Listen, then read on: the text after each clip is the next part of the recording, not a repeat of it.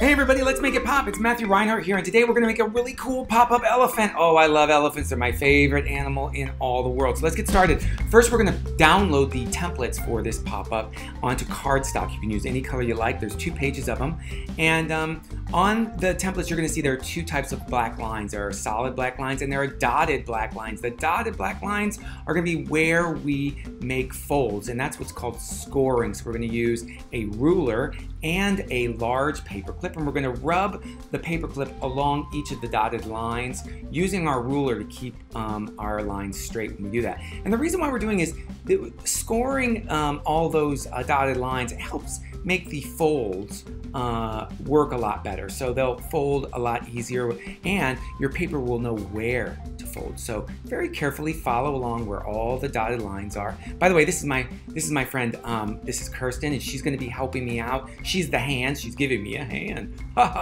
Although she has a little band-aid there. Oh, she got a little hurt. Gotta be careful, right?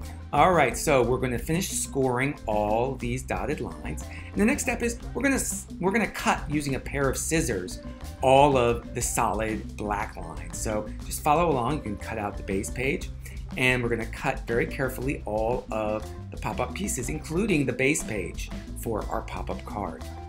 Now we're going to cut out all the pop-up pieces, and sometimes the paper is a little too big to cut from. So sometimes what we'll do, and Kirsten's doing it here, she's carefully cutting out some of the pieces just roughly. And then, see, now watch how she's cutting out all these pieces. She's turning the paper as we go around the curves on this one. And see, and we can keep our scissors in the same position very carefully, and then move the paper. It's so much easier.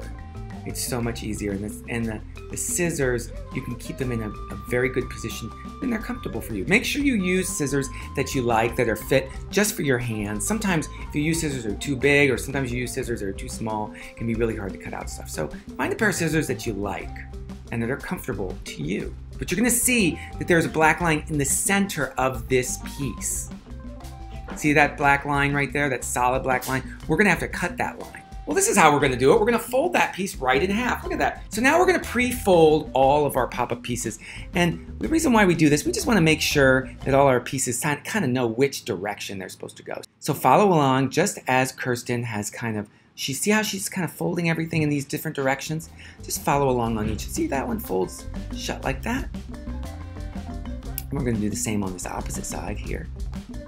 It just helps tell our pop-up pieces which way they're supposed to go.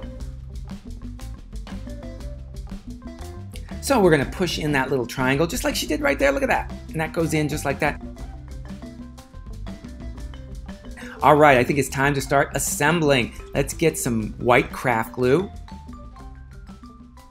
And we're going to use this, and you can use any kind of white craft glue that you've got, like Elmer's glue. You could use a glue stick if you like, but the white Elmer's or white craft glue works the best. So let's start with this first piece. And you're going to see those shapes there. Those line up on the base page. You're going to make sure the center of that piece lines up with the center of the base page. So see how she's glued that one side, and it's lined up flat with the base page. And then we're going to do the other side here. And see how the shape of this little gray area here that we've used and we glued in, it matches up exactly with that pop-up piece. Let the glue dry for a minute. Okay, we're going to glue these ears on now. See that one side? And it matches up exactly with that shape. So that's one ear, and we actually flip over the ear and line up that little gray triangle with that shape. And then on this side, you're going to see the triangle shape is a little bit longer and bigger. And we're going to paint some glue within that space. Turn it over. See how that shape lines up with it? We're going to press it down. Now, we're going to glue this piece here. So, see how that fits onto the head where the trunk is? We're going to paint in the glue just right there. And we're going to line up that sort of crescent shape just like that. We're going to let it dry. So now we have this piece. Now you're going to see a little triangle there. See that little triangle? See F? That's where that's going to go. So we are going to glue a little bit onto this triangle just like that where F is. Gonna make sure it's in place. You can lift up the trunk a little to see if it's in place. So let's see how it works. This is how it should work. This elephant pop-up uses something called a rotator, and that makes the head rotate up. See how that is? So that triangle, see how it's attached? That's how it should move. Look at that. See how it's only on that one side? See that? That's awesome. So the elephant's ears move and its trunk and head move upward. I love it. Look at that. So let's look at it from all sides. There we go. And what do we do once we're finished building it and our pop-up works perfectly? Well, I think it's decoration time. Oh yeah. You can use markers, you can use crayons, you can use colored pencils, you could use, gosh, anything you'd want. You could put stickers on it. You could even use glitter or glitter glue or stuff like that if you want, but you have to let it dry. And hey, don't forget to decorate the outside of the card too. Let's look. Oh my God, she's done a beautiful job.